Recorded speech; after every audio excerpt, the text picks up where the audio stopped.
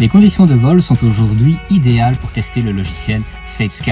Nous sommes au début de la belle saison et il y a énormément de monde en l'air. Tout le monde essaye de profiter de ce beau dimanche ensoleillé juste après Pâques. Ce type de logiciel apporte sa réelle plus-value dans de telles conditions.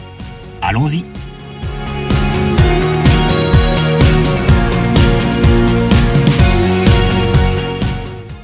Le bouton décoller permet de sélectionner le profil d'avion du jour et de commencer le vol. Certaines données concernant l'avion comme l'immatriculation, le modèle ainsi que la présence ou non d'équipements radio et transpondeurs auront été préalablement introduites dans le logiciel.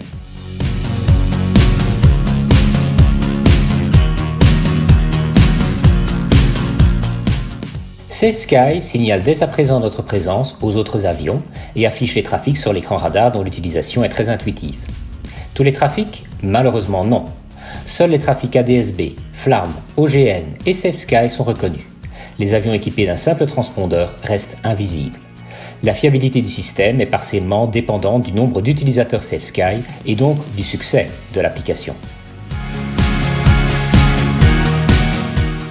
Comme vous le constatez, l'écran affiche les trafics planeurs très nombreux aux alentours de Namur par cette très belle journée de printemps. Le filtre par défaut n'affiche que les trafics situés plus ou moins 2000 pieds de l'altitude de notre avion. Ce filtre est bien entendu paramétrable, de même que le niveau de zoom de l'écran radar.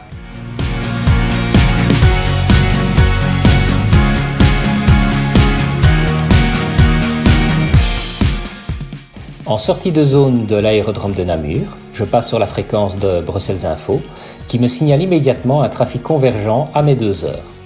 Je n'avais pas repéré ce trafic. Il s'agit d'un avion à qui je laisse la priorité en incurvant ma route.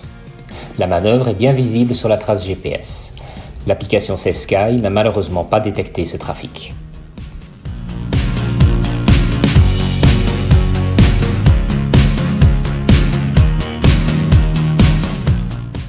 Le témoin vert dans le coin supérieur gauche de l'écran indique la qualité de réception des données qui est dépendante de 3 facteurs. La réception du signal Internet, 4G ou autre, la disponibilité des serveurs SafeSky et la qualité de réception GPS.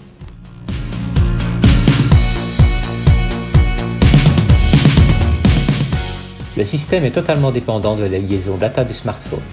Lors du premier test effectué dans les environs de l'aérodrome de Namur et à basse altitude, environ 2000 pieds maximum, la réception des données n'a posé aucun problème.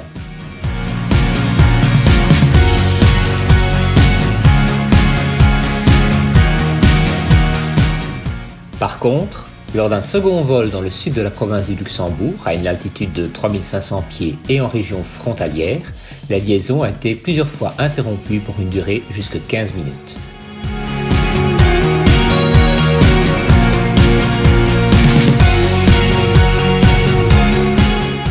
Après 2 vols effectués avec le système, voici mes premières impressions.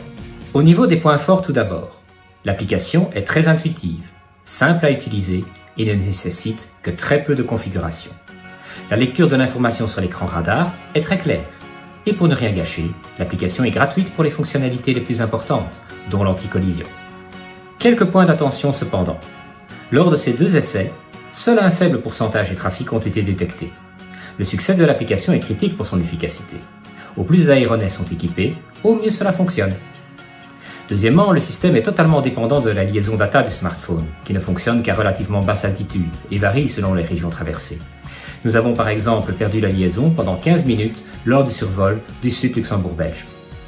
En conclusion, SafeSky pourrait être une excellente solution en matière d'anticollision. Tout va dépendre de l'évolution du nombre d'utilisateurs à l'avenir.